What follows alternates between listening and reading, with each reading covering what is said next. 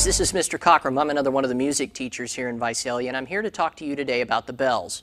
The bells are a fantastic percussion instrument, and for most of you, if you're really wanting to learn to play the drums and learn to play them well, I recommend you play the bells. You'll be a far better musician for it. Okay? I'm going to show you how to put the bells together and how to play them now that you're starting. This is a set of bells here, typically, that you'll find in a music store. Okay? Most of you are going to have to find your own bells. If you open the case, you'll find that inside you have a set of bells that look like this, and you'll find a little pocket where you'll typically have some mallets. By the way, never stick your music book here in the case. It may damage the bells. Believe it or not, that music book can actually cause these little metal bars to bend. Okay? Now, most of the time when we set these up, you're going to want to put them on some kind of a stand. And a lot of bell sets that you get to begin with will have some kind of a stand with them. But then again, some don't. If that happens, you can either use a table like this is here, and you can set your bells on the table, or you can use a couple of chairs to make a stand. Just take the chairs and put them back to back. But make sure you have a wide amount of space between them so that your bells have a good support underneath them. Otherwise, your bells may topple and fall one direction or the other. Take the bells out of the case, take your mallets out of the case, close the case and lock it up, and then put it on top of the chairs. If at any given point it feels like this case is going to fall, move the chairs until it feels secure. Do not put the bells up here until you know this is secure and it's not going to fall down. Because if it does fall, not only will it make a loud noise, it may damage your bells, and it may even damage the floor. Once you have your bells on top, you're ready to start playing. Now, much like you do with the snare drum, the best place to have this is at belly button height. For most of you, the chair height will be enough to get it to where you can play it well. For me, unfortunately, this is a little low, but I don't have adjustable chairs, so I'm going to show you how to work around it, because some of you may have to. One of the very important things about playing bells is which mallets you use. If you get a set of school bells, you'll get a pair of mallets like this that have two ends. The ends are rubber on both sides, and the heads are a slightly different shape.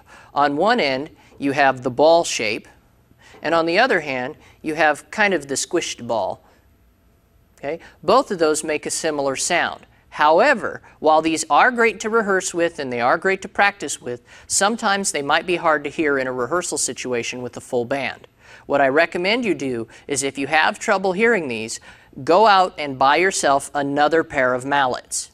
And the ones I recommend that you get for this stage are hard mallets.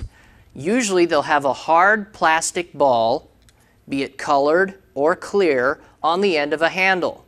Some handles will be made of wood or bamboo, and some will be made of plastic and have this little two-level approach here. Okay? Any pair that you get will work. The main thing is that you can be able to hear yourself in practice, but also you don't want to be too loud. There are mallets you can get that have brass heads on them, metal heads. I don't recommend you get those for right now. Those will dent up your bells, and basically you'll be playing too loud. Now for this, while I do have these mallets here, I'm going to show you what the bells sound like with the rubber mallets that come with the set that you get from the school, and that most of you will probably get when you buy your bell sets.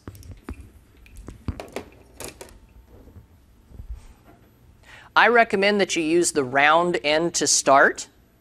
You can try it with the smaller end and see which end works best for you, but there are certain playing situations that call for the different shaped mallets. We're not going to worry about that for now. To hold the mallets, be sure that you have the end of the mallet that you're not going to be hitting the bells with in the center of your hand. Then grab the mallet, the shaft of the mallet, between your finger and your thumb. And you want to hold it securely, but make sure that it's relaxed. These three fingers here will be curled, and it will seem as if the hand's closed, but you're not gripping the mallet tight. If you're gripping the mallet tight and using all those muscles and you start playing, you will cause permanent injury to your hands, and at some point you may have to stop playing altogether. Make sure that this is very relaxed. That's the key to playing bells well. Really, in any percussion instrument, the key is to be very relaxed when you play. Make sure you have the same grip in both hands, and you're going to want to stand up straight. It may not seem like you're holding too much out in front of you, but even with a little pair of mallets like this, they can start to seem heavy after a while. Make sure that your weight is well distributed by standing up straight. Make sure that you're not standing too close to the bells. You want to be standing so that your arm can be straight, extended away from your body, parallel to the floor, and sitting right in front of the bells. Some of you will probably have to back up. So there's a technique I like to show the bell players to start. It's called the house. Okay? You'll notice I have this little roof shape here. I have the wall, and then I have the angled roof. If I hold both my mallets up, oh look, I'm a house. It's goofy, but it works. Okay? Now, when you're playing the bells, the key is not to strike the bells. These aren't hammers. Okay? You want to take the mallet and you want to drop the mallet so that the mallet bounces on the bell much like a basketball would. Then use your hand to bring the mallet back up, like this.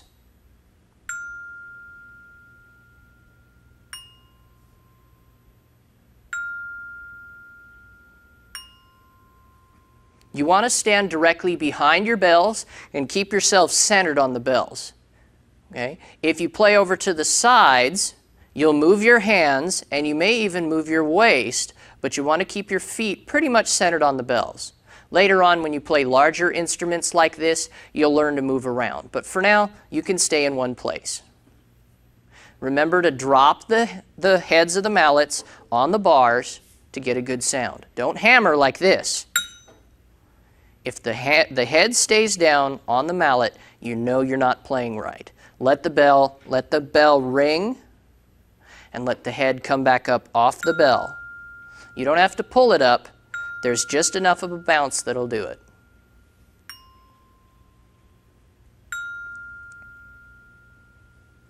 When you're playing the bells, you'll get to play more than 2 notes at a time, certainly. You always want to alternate strokes. That means playing with one hand, then the other hand.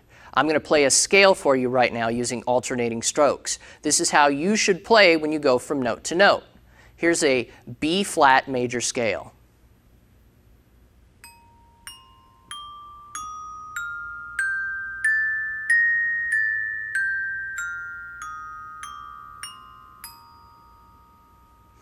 It's that simple. Now, the hardest part about playing the bells is this. This is the hardest part. Once you get the technique down and you learn how to stand where you're standing and you learn how to read the music, you think you're in good shape, but then comes the hard part. Okay? If you really want to learn how to play the bells well, you have to do this now when you're starting to learn how to play. And that is, you have to play the bells without looking at them. You have to be able to look right at your music stand, or look up at your director and still play the bells and play everything correctly. Now, when you start to do that, things might not seem right, like this. Here's that B-flat major scale again, but I'm not going to look at the bars.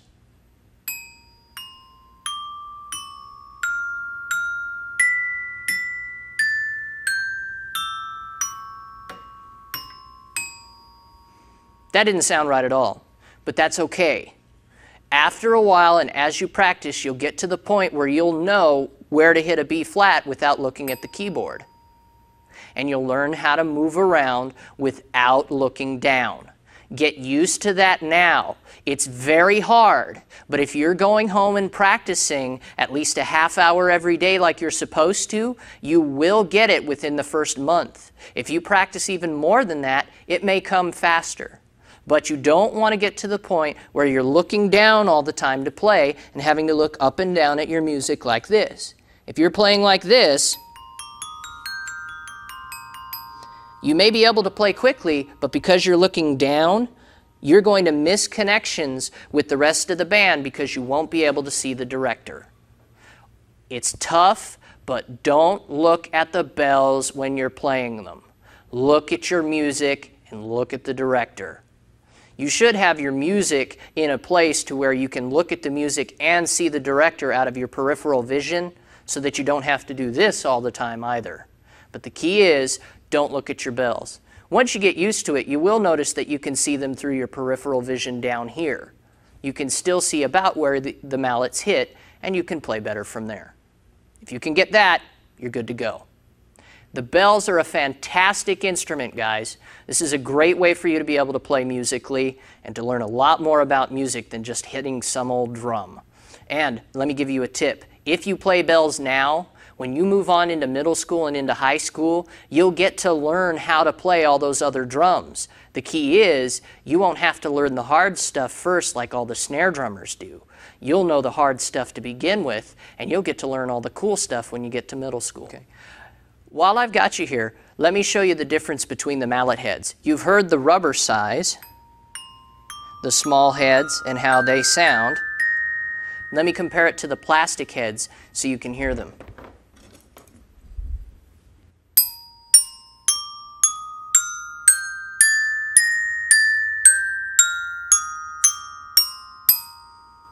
You notice I was looking down while I was playing. You can't do that. You need to look up. These big heads, one of the reasons I'm looking down is because these big heads on these mallets are almost bigger than the bars that they're hitting.